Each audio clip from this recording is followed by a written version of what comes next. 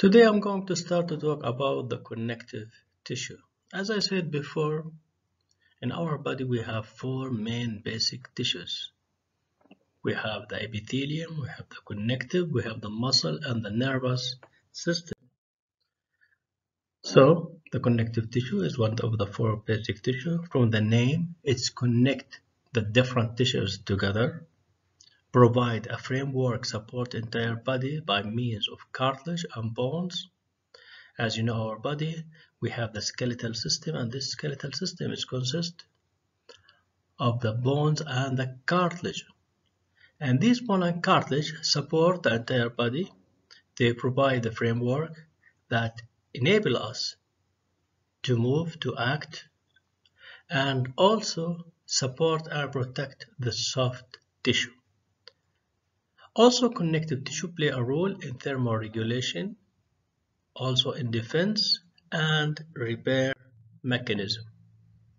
By definition, connective tissue consists of cells embedded in an extracellular matrix, and usually this extracellular matrix consists of fibers and also consists of amorphous ground substance. So the connective tissue have main three components: cells, fiber, and ground substance. And usually the classification of the connective tissue depends in the type of the cells that exist, in the type and arrangement of the fibers, and finally in the characteristics of the ground substance. As I said, all of the connective tissue almost have the same components. They have the extracellular matrix, which is the ground substance. They have the fibers, and finally they have the cells. So we have ground substance, we have the fibers, and finally we have the cells. And usually the difference between the different types of the connective tissue depend mostly and widely in the proportion and ratio of the different levels of these components: the ground substance, the fibers, and the cells, as we are going to talk about that later. However, all the connective tissue have similar components and share the cell types. So now we are going to start to talk about the component of the connective tissue. The first one, which is the extracellular matrix, the other name which is a ground substance. Cell and fiber are embedded in ground substance. This ground substance consists of glucosaminoglycan and protoglycan. So it's glucose, amino acid, and also sugars. And same here, it's a protein and sugar, the protoglycan. So mostly we have the cells, and we have the fiber, and this fiber almost found in a ground substance, almost like a hydrated gel. So this is very important, so it can hold the connective tissue component together. So this is jello, the hydrated gel. Inside it we have the cells and we have the fiber which embedded inside it. Usually this ground substance has a high content of water, and very important, it resilience, has a resilience characteristics. The second component of the connective tissue, which is the fibers, we have three main types of fibers. The most common, which is the collagen, then we have the reticular, and finally we have the elastic fibers. Collagen fiber, almost 25% of the total protein mass in our body consists of collagen fiber. And specifically we have, and the most common, which is type 1 collagen. And usually this consists of closely packed 75 nanometer diameter tropocollagen fibrils. So we have these fibrils closely packed, and their diameter around 75 nanometers. The second one we have, which is the reticular fibers, and usually this one is type 3 collagen, will be loosely packed with 75 nanometer in diameter. So this one is very small compared with the collagen fiber, and usually the reticular fiber we could not resolve in light microscopy. We have to use special stain, which is the silver impregnation, to be able to detect the reticular fibers. The third type we have the elastic fiber, which consists of the elastin and fibrillin microfibrils and amorphous elastin. So we have collagen fiber, which is the most common. We have reticular fiber, which is type 3 collagen. And finally, we have the elastic fiber. The largest, we have the elastic fiber, then we have the collagen, and finally, we have the reticular fiber. By means, I mean their diameter. As I said before, all the connective tissue have the same component. We have the matrix, the ground matrix, we have the fibers, and finally we have the cells. And as I said, the proportion vary widely between different types of the connective tissue, and usually the characteristics of each connective tissue depend the ratio and the amount of the different component, which is the matrix, the fiber, and finally the cells. As I said before, all the connective tissue have similar component and share cell type. So now I'm going to talk about the third component of the connective tissue, which is the cells. Nearly all connective tissue have common stem cell.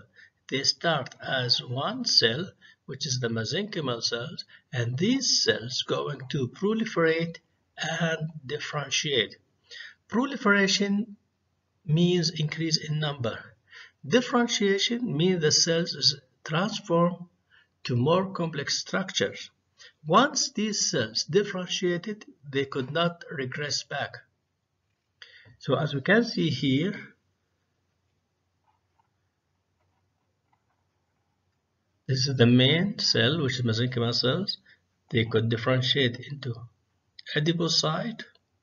They could be differentiated to brown adipocyte or osteoblast, which is responsible for formation of the bone. We have the chondroblast, which is responsible for formation of the cartilage, and the fibroblast, which is the most important cells in the connective tissue, and they could differentiate it to mast cells. So they can proliferate, increase in number, or differentiate.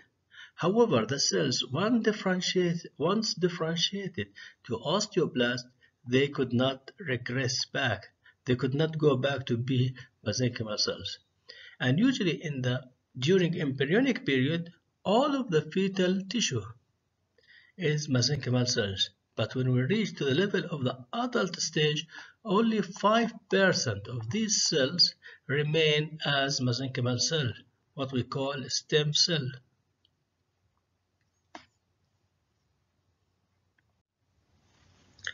As I said, 5% of these mesenchymal cells will remain in the adult, and most of the stem cell research is working in these 5%. So mesenchymal cells, they are irregular shape with multiple processes. These cells, like this one, they have several processes. They are pluripotential cells. Multiple potential cells. They can proliferate and differentiate to any other cell types. The most prominent feature, their nucleus, almost what we can see here, their nucleus, almost we could not see the cytoplasm. As I said, they are reserved as reservoir of cells. They serve as reservoir of cells. As I said, 5% of these cells is found in the adult, and most of these cells is used in the stem cell research. The first cell, I'm going to talk about the cells of the connective tissue, which is the fibroblast. This cell arises from mesenchymal cells. These cells spindle shape with processes that contact adjacent cell and fibers.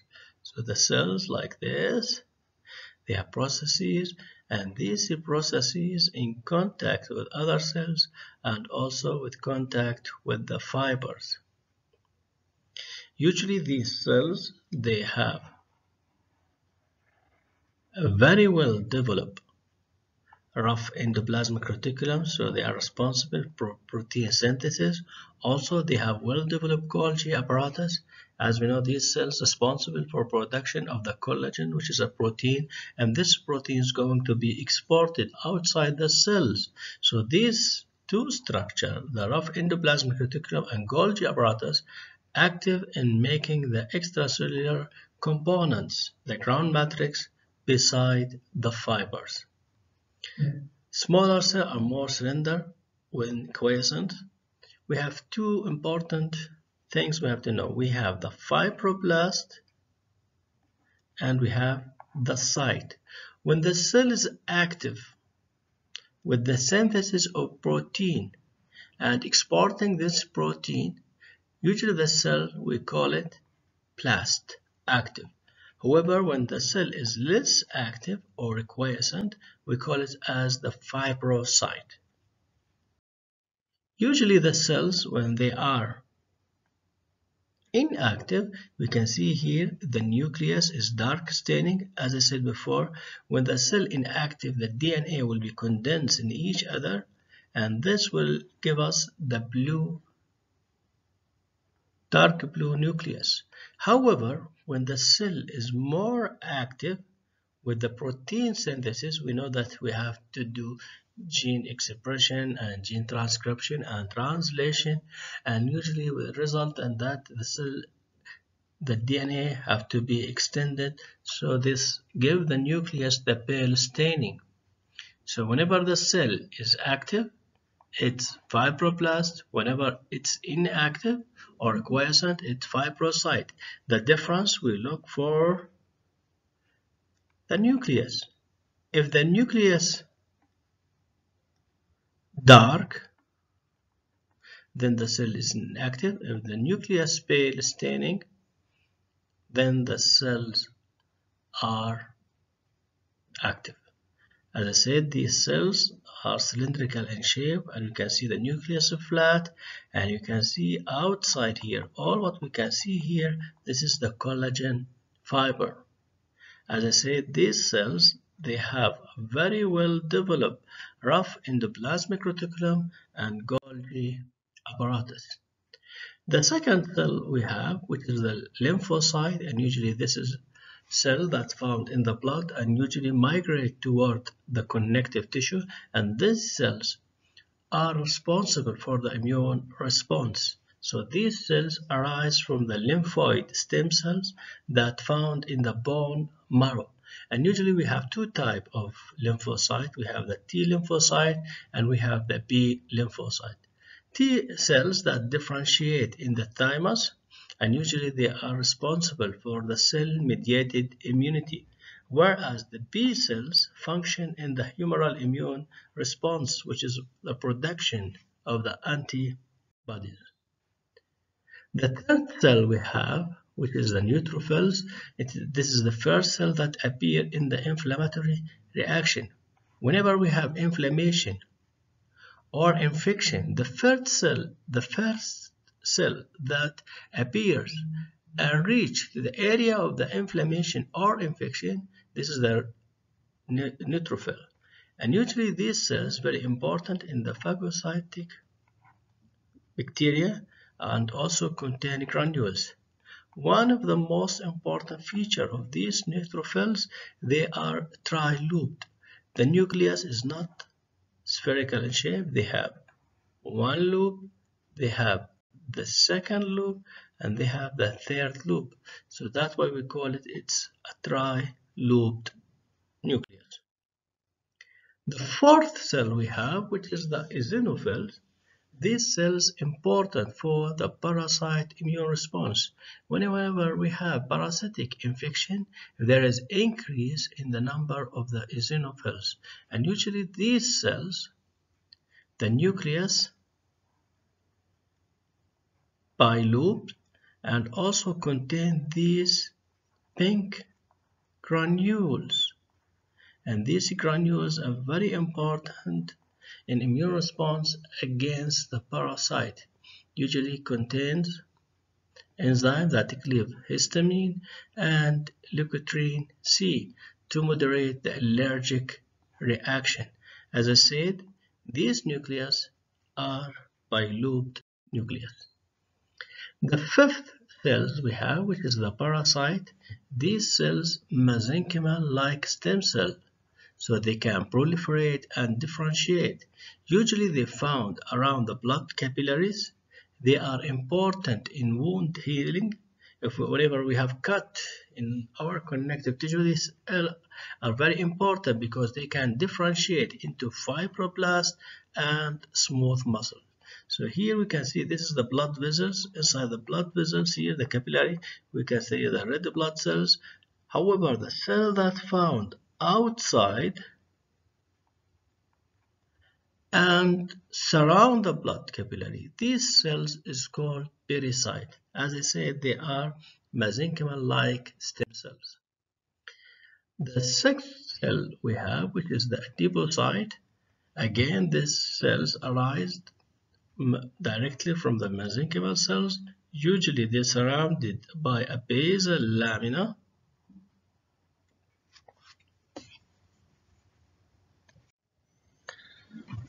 So as I said, this cell arises from mesenchymal cell surrounded by a basal lamina.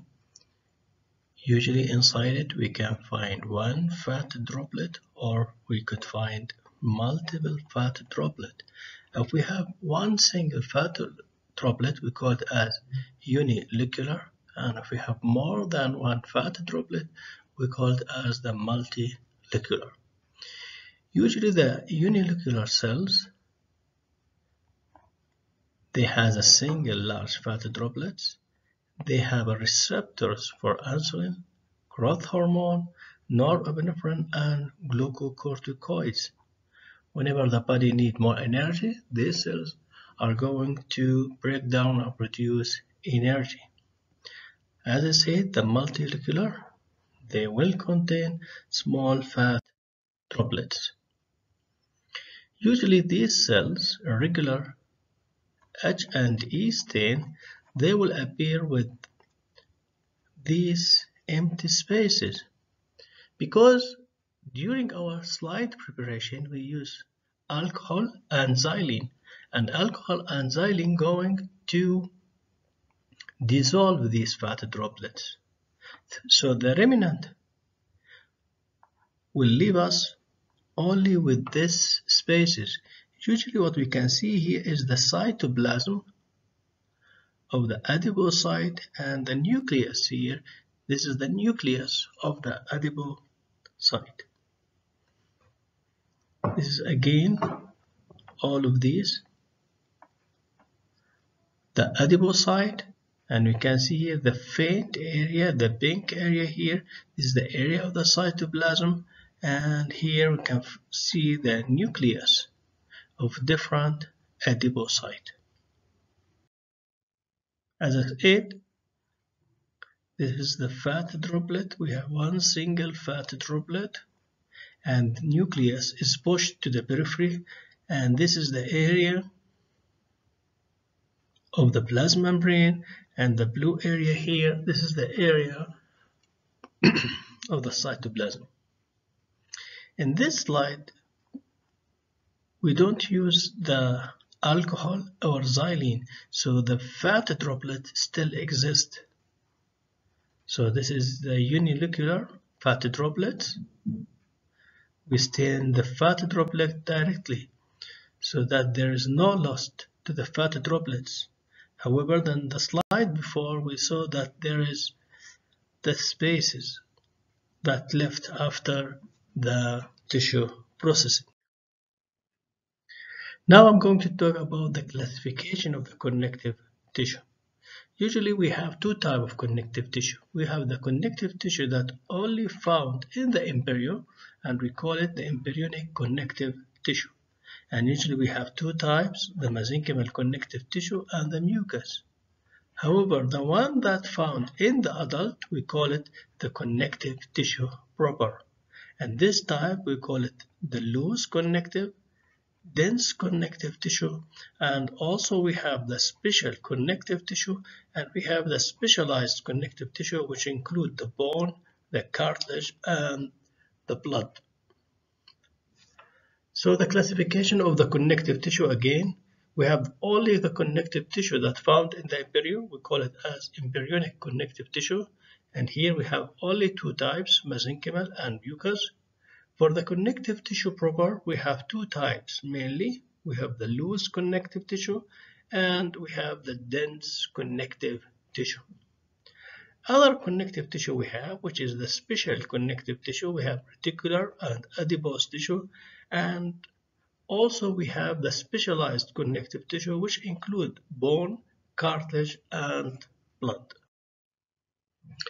So we'll start with the embryonic connective tissue. The first one we have, which is the mucus connective tissue, not normally found in adult, only found in the fetus, and specifically it's found in the area of the umbilical cord. And usually the matrix is the predominant element. The most common structure here, as you remember from the connective tissue, we have cells, we have fiber, and we have the ground matrix. Here we have the cells and the matrix. However, we don't have the fibers. The fibers will be scanty. The amount of them is very limited compared with the matrix and the cells. Usually this one is gooey and wet. The fiber, as I said, very scanty, and the cells scattered. So you can see here there is the cells, there is the ground matrix. For a limited amount, we have some fibers. The other tissue we have, which is the mesenchymal connective tissue, the most common cells we have here, which is the mesenchymal cells. And usually this one consists of mesenchymal cells and amorphous ground substance. There is no fiber. As I said here, the cells, they have several processes, prominent nucleus and nucleolus. Between the cells will have the matrix and there is no fibers. Now we're going to talk about the adult connective tissue, which is the connective tissue proper. Usually we classify this fibrous tissue, the adult fibrous tissue, depend, first thing, in the fiber orientation. If the fiber runs at the same orientation, then we call it regular. If the fiber run in different orientation, then we call it irregular. Then this is the first classification. The other classification depends on the fiber packing. If we have single fibers like this, we call it loose. However, if we have bundles of fibers, like they arrange in bundles and groups, we call them dense. So they depend on the fiber orientation. If they run in the same orientation, we classify them as regular. If they are run in different orientation, then we call them irregular. Then we look for the fiber packing. If the fibers found as singles, we call them loose.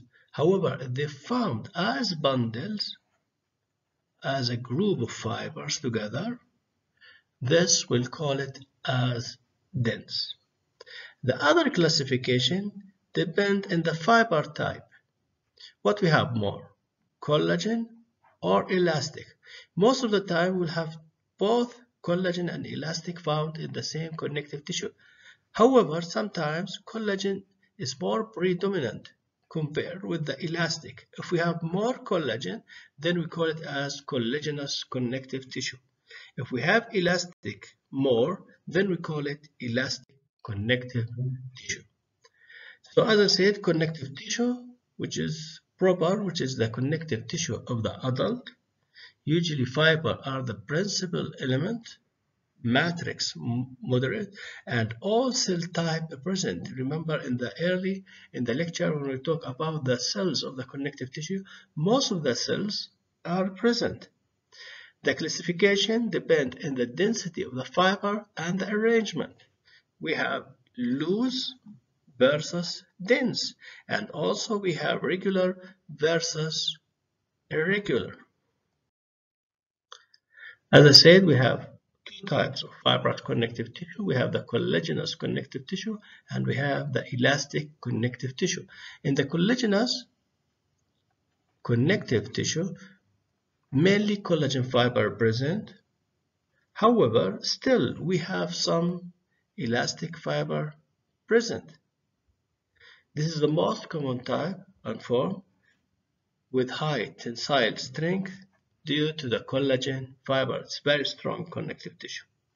The other tissue we have, which is the elastic, principally there is elastic fiber as predominant, most common. However, still collagen fiber present, usually form bundles, bands and sheets, and it's very important, provide elasticity, resilience, and shape retention.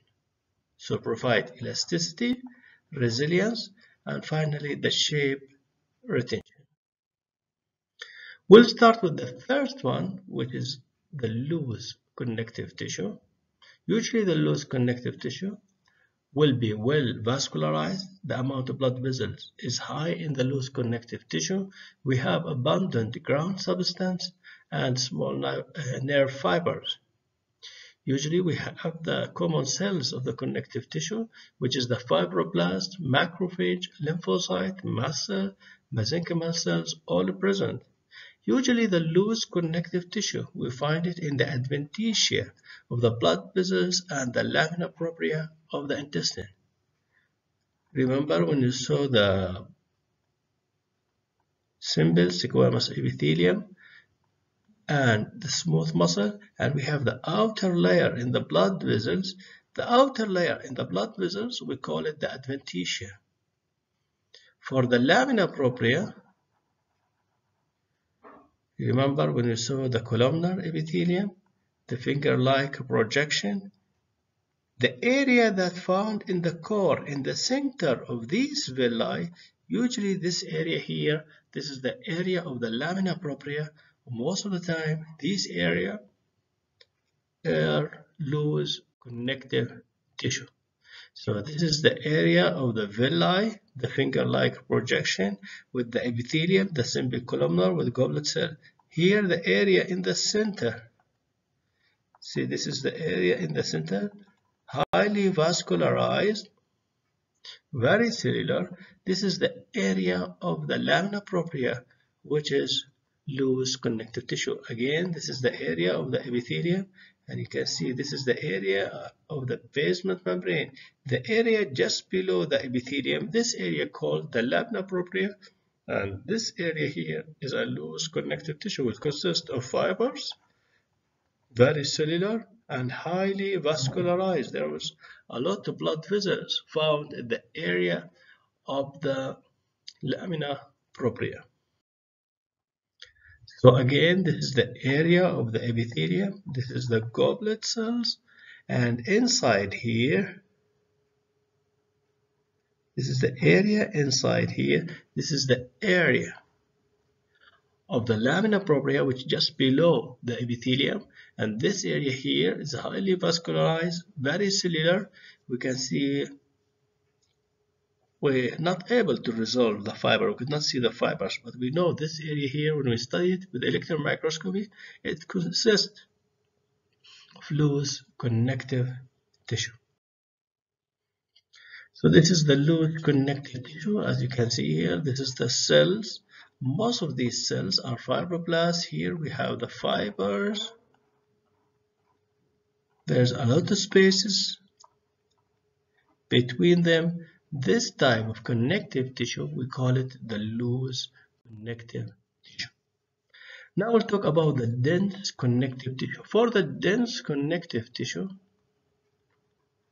we have two classifications. We have the irregular and we have the regular. Most of the time, the two types consist of fiber bundles, like fibers closely packed form bundles, almost like hair bundles. However, if the fiber runs at the same orientation, we call them regular. If they run in different orientation, we call them as the irregular connective tissue. So regular versus irregular only use with the dense connective tissue. So we have the dense irregular connective tissue, fiber bundles, no particular orientation, most abundant type of dense connective tissue found in the area of the dermis, also in the organ capsule. Whenever we have an organ that have capsule outside it, usually this capsule is dense irregular connective tissue. Our skin consists of keratinized stratified squamous epithelium, which is called as epidermis. The layer just below it, which is the area of the dermis, usually dense irregular connective tissue.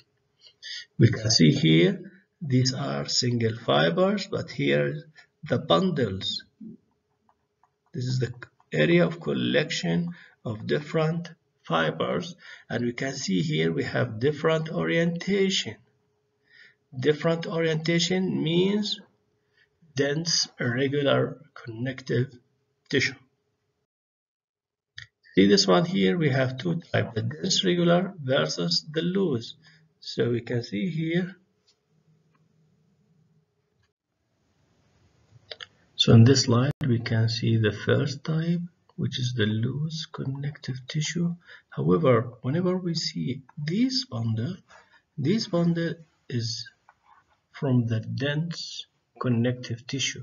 And we can see here different orientation mean this is the dense regular connective tissue. Now we'll talk to the second type, which is the dense regular. In this one, it again consists of collagen fiber. However, they run in the same orientation.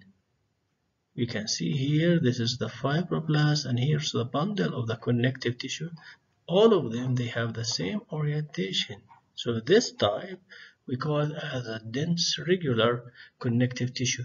Usually this type of connective tissue only found in two areas, tendon and ligament. Remember this is very important. Dense regular connective tissue only found in tendons and ligaments. So you can see here we have the bundles, they run the same orientation. This is the dense regular connective. However, we have bundles in different orientation. Then this type is the irregular connective tissue. The most common type we can see here, these cells are the fibroblast, because these cells responsible for the production of the fiber and also the matrix. As I said, always the dense regular connective tissue, we found it in tendons and ligament. And we can see here these fibers runs at the same orientation. So found the dense regular in the tendons and ligament. Again, we can see here this is the fiber run at the same orientation. So all of this is the dense regular connective tissue. And the cells that we can see here, these cells are the fibroblast. Again, same orientation with bundles. This is the dense regular connective tissue. Very important. Only we can see them in ligament and tendon. See again here, this is the area of the tendon and this is the ligament, and we can see all the bundles run at the same orientation. So we have tendon and ligament, the type of connective tissue found there is dense regular connective tissue. We could see this dense regular connective tissue may contain collagen fiber and may also contain elastic fibers. See here, all of these fibers run in the same orientation. We call it dense regular elastic connective tissue. The ones that we saw before, most of them is the dense regular collagenous connective tissue. Now I'm going to talk about the special connective tissue. In this type of the special connective tissue, they have the traditional component, which is the cells, the fiber, the matrix. However, one of the types, like our component, which is the cell or the fiber matrix, will be predominant. The most amount of the tissue found from this component could be the cells, could be the fiber, could be the matrix. So we have the reticular fiber, we have the adipose connective tissue, and in the embryo we have the mucous connective tissue. So we'll start with the reticular connective tissue. They have the fibrous component. Most common will be the reticular fiber, which is type 3 collagen. If you remember when we talk about the fibers, we said we have collagen fibers type 1, we have type 3 collagen, which is reticular fiber, and also we have the elastic fiber. Here in this type, the most predominant fibers will be the reticular fibers. However, these reticular fibers, they are very small. If you remember, they are only 45 nanometer. To be able to see these fibers, we have to use a special stain, which is silver impregnation. And this silver impregnation will give them the color black, as we can see here. So as we can see here in this slide here, most of the fibers that we have here will be the reticular fiber. And usually these fibers form a 3D web work, will be like this in a 3D orientation. So that we call it 3D web works. More cellular than the most connective. There will be a lot of cells found in this connective tissue. Relatively little matrix. The amount of matrix will be very limited. The location will be found in the stroma of the lymphatic organ. Whenever we have lymph nodes, spleen, all of the reticular or the fiber that found in this organ and support this organ will be reticular fiber. The second thing, the encoding blood vessels. If you remember, blood vessels have 3 layers, and the outer layer is connected with other tissues by reticular fibers. Finally, they found in the hematopoietic areas. In the bone marrow, we have the reticular fibers. We can see here, this is the area from the lymph node, and you can see these fiber here, all of these fibers are reticular fibers. The second one we have, which is the mucous connective tissue, as I said, is not normally found in adult, only found in the umbilical cord. From outside, we have the skin, regular skin. However, the matrix material will be predominant elements. So the matrix is the most common and predominant in this type of mucus. We have fiber, as I said, is very scanty, very limited, and the cells are scattered, distributed in this connective tissue. So we can see here, this is the cells, and what we can see here, only we can see the matrix, very limited amount of fibers. So this is the umbilical cord from outside. We have the epidermis, the skin. Inside we have the arteries and veins. And this is the area where we have the mucous connective tissue. We have the cells and the matrix. Very limited amount of fibers. So this is with higher magnification. You can see only here just the cells and matrix. As I said, very limited amount of fibers. Finally, I'm going to talk about the adipose connective tissue. This is a connective tissue. They have cells, fibers, and matrix. However, the most predominant feature of this one and predominant element of this adipose connective tissue will be the adipose cells, which are the adipocyte. And usually these tissue, which is the adipose cells, are scattered in other connective tissue, could be singly, like this single cells, or in clumps in any loose connective tissue. So we could find these cells infiltrated between regular cells of the connective tissue, or they're found isolated clumps. Usually, the function of the adipose tissue are broadly protective and supportive. All the organs in our body, for example, our kidneys, they are covered by adipose connective tissue, and this adipose connective tissue provides protection and support. Also, the adipose connective tissue is the area where we store the excess amount of the sugars. Usually they are stored as adipose tissue. We have two forms of the adipose connective tissue. We have the white adipose and we have the brown adipose connective tissue. In the white adipose connective tissue, the most common cell is found is the adipocyte with unilocular fat droplets. So all of these spaces, this is the area where we have the fat, as I said, with the processing of the tissue for histopathology.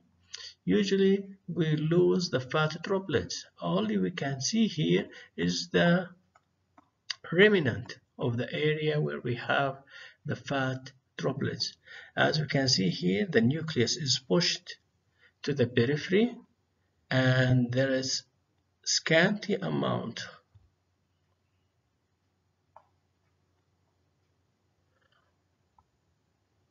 of the cytoplasm.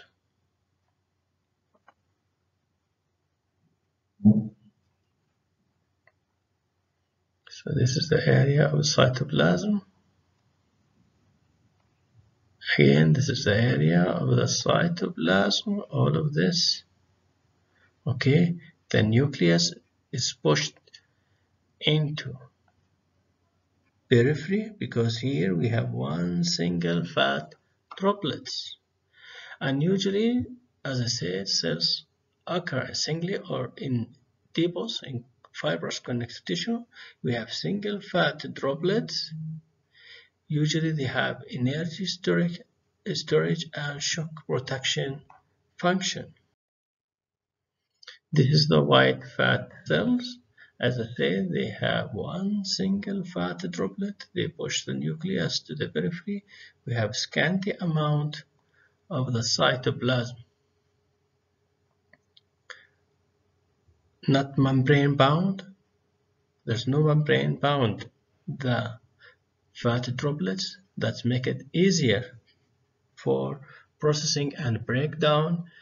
And normally granules is found in the white fat cells. Nucleus is displaced to the periphery. Wide distribution, like we can find it almost in all organs and tissue of our body. These cells long-lived and non-dividing. They live for a very long time and they could not divide. And usually they function as energy reserve and as a cushioning, as protection. The Another type of the adipose connective tissue is the brown fat, and usually their appearance almost like glandular appearance. In this type, we have the nucleus found in the nucleus, and we can see here there are several fat droplets, small fat droplets. Okay, it's not one single fat droplet, there's multiple fat droplets, and usually the nucleus is found in the center, because not as we saw before for the unilocular, there's one fat droplet and this fat droplet push the nucleus in the periphery. Here we have small fat droplets and distributed uniformly in the cells, so the nucleus is found in the center.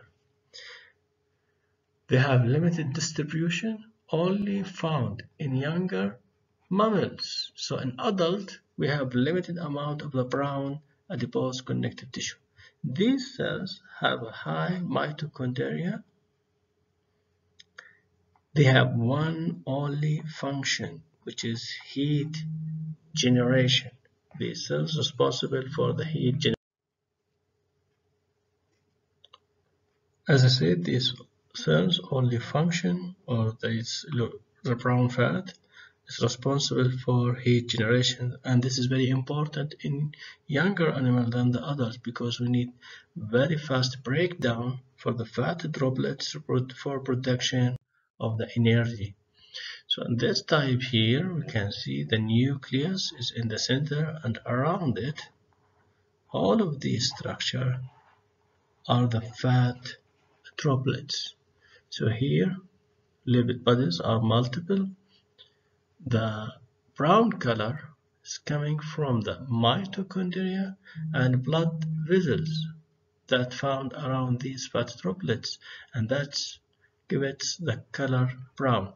Usually these cells or this type of tissue, the brown fat, is found in rodent and also in the hibernating animal, the animals that sleep during the winter time, such as the white bears and these animals.